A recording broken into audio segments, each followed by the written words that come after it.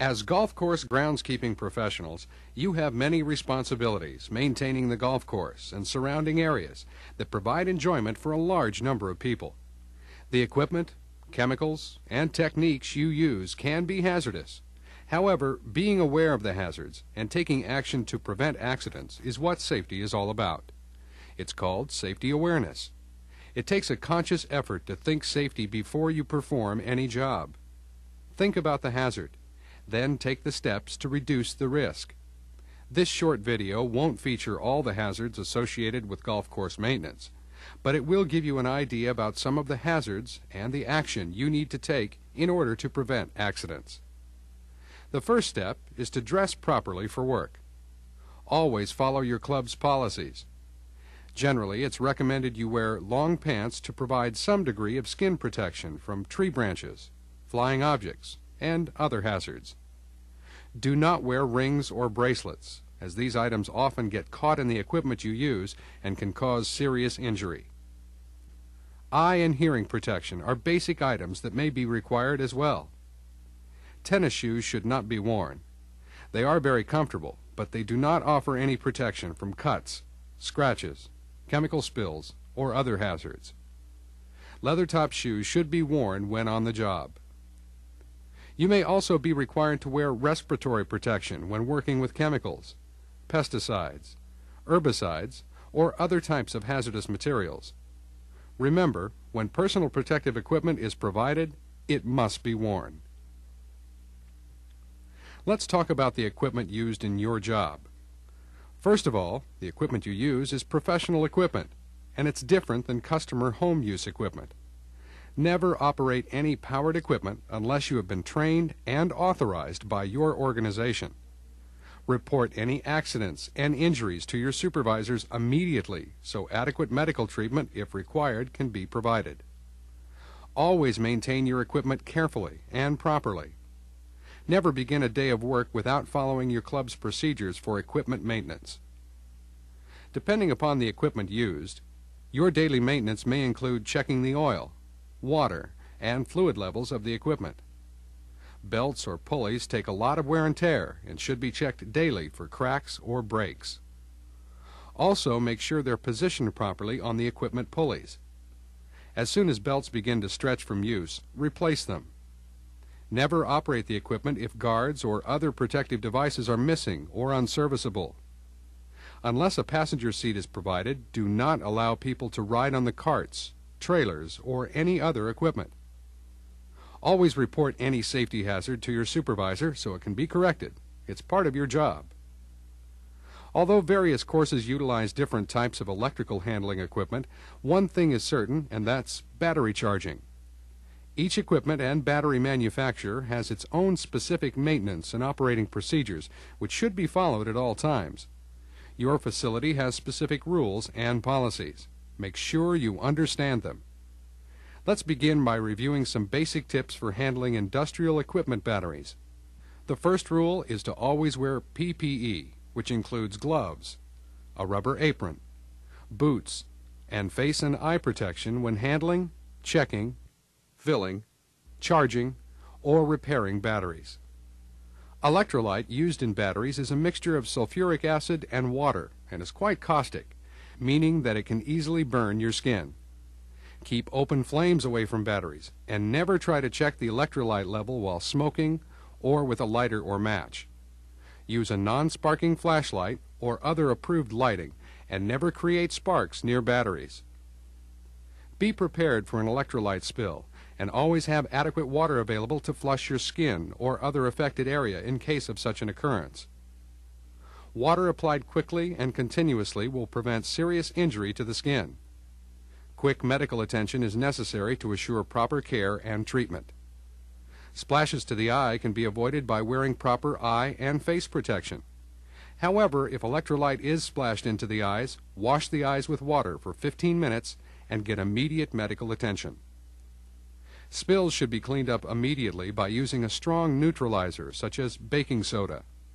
This will neutralize the acid and make it safe to clean or flush from the floor or other surfaces. When changing or repairing plugs or receptacles that are connected to the charging equipment, be sure to shut off the power first. This will prevent a short circuit and arcing of an electrical spark. Arcing can cause an explosion and fire. When mixing acid to prepare electrolyte, always pour the acid into water slowly, and never pour water into the acid. If water is added to acid, it will not readily mix and will splash the acid due to the great difference in the specific gravity of the two liquids. Always store acid in plastic or glass containers. Proper handling of batteries is essential to prevent injuries and to prevent battery damage or electrolyte spills. Make sure that charging plugs and receptacles are properly locked and all other connections tight, secure, and free from friction. A loose connection may mean sparking or arcing near explosive gas mixtures. Double-check the charger and make sure it matches the voltage and amperage of the equipment battery. Voltage and amperage are found on the equipment data plate and on the charger data plate. Before disconnecting or connecting batteries to a charger, make sure the charger is in the off position. If it's left on, you could be seriously injured. Make sure cart batteries have the correct water level. A battery can be ruined if it's without water. Corrosion and defective cables add to the power drain on the battery, so keep the batteries clean and cables in good condition. If you're not sure what to check on the equipment, read the manufacturer's operating instructions or ask your supervisor. With mowers, edgers, and trimmers, it's extremely important to check the blades. Blades must be sharp. If they're dull, it puts a strain on the equipment and will not perform as well. Dull cutting edges are also safety hazards. Be sure to check all safety devices on the equipment. Missing guards or other safety devices can result in accidents. Look under the equipment for wires or other items that may have jammed the blades or pulleys. No matter what, never try to clear a jam or put your hands under a mower or other piece of equipment unless the motor is turned off. Mowers often get jammed and the driver stops the mower and puts the transmission in neutral. The blades aren't moving, so the driver assumes it must be okay to check them out. Do not attempt to clear jams or work on any equipment unless the motor is turned off. If you must work on a piece of equipment, take the key out of the ignition so no one else can turn it on accidentally. When you start a riding mower, the only way to safely start the motor is from the driver's seat with the transmission in neutral and the handbrake on. When you leave your mower, take the key out to prevent someone from taking a joyride. After starting the mower or during operations, if you notice an unusual noise or unusual vibrations, stop the mower, turn off the motor, and check it out. It's better to delay mowing until you find out what's wrong with the equipment. A minor repair is much better than running a defective mower until it needs a complete overhaul. Of course, you know that the discharge side of the mower is potentially hazardous, as small rocks and other objects can be ejected, causing injuries. Keep everyone at a distance when you're mowing. If anyone is struck by rocks ejected from the mower, it's your fault. Keep everyone away, and of course, if you see any objects in your way, stop and remove them. Be on the lookout for sprinkler heads, cans, rocks, pieces of wood, and golf balls. It's a good idea to first walk the area before you start mowing or trimming. There are many unseen hazards, so be alert when mowing with a rider mower. When moving on an incline or slope, be sure to mow across the face of the slope, avoiding angles that can cause you to tip over. When using a hand mower, always push the mower. Don't pull it, because one slip could easily put you under the blade. There are some important safety considerations to follow when using power equipment. First, never refuel a hot motor. Allow it to cool before refueling. Keep a fire extinguisher close at hand in case a fire ignites. Only use an approved safety can for flammable liquids. An approved container is one that has a spring-loaded lid to prevent spills, and it has a flame arrestor on the inside of the can as shown here. There are thousands of unapproved gas cans which can be purchased anywhere. Make sure the gas container you use is approved. In addition to mowers, string trimmers are very useful in trimming grass, weeds, and brush in hard-to-reach areas. Such trimmers also cause many injuries every year. Eye injuries are the most common, so eye protection is a must. Full face shields, such as the type shown here, are recommended due to the flying dirt, stones, and debris made by trimmers. The trimmers make a lot of noise, so hearing protection is also mandatory. There are other types of PPE available, so be sure to follow your organization's policies and procedures. Trimmers require daily maintenance as well. Fuel, oil, and other fluid levels must be checked as required. Be sure you know the proper mix of fuel and oil if your trimmer requires oil in the fuel system. Also, make sure the guards are in place and never remove them.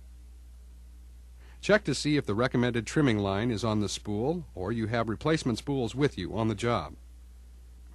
When starting the trimmer, be sure no one is nearby and hold the trimmer with the trimming spool near the ground. Earlier we mentioned leather top shoes.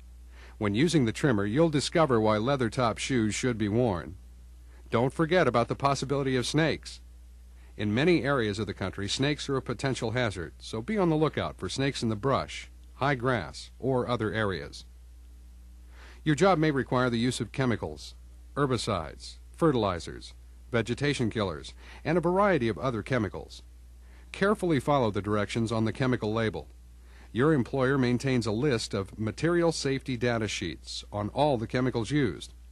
Familiarize yourself with this information so you'll be able to make the right decision when storing, handling, and using these materials.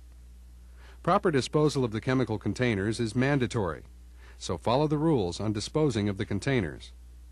Above all, take the precautions necessary to keep the chemicals out of your breathing zone.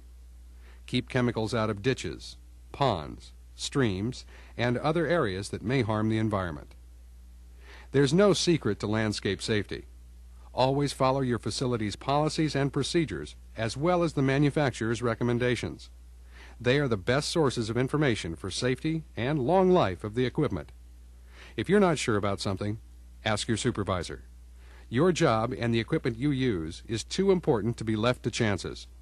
You are the most important part of any safety program. Think about safety, and if it can't be done safely, don't do it. Thank you.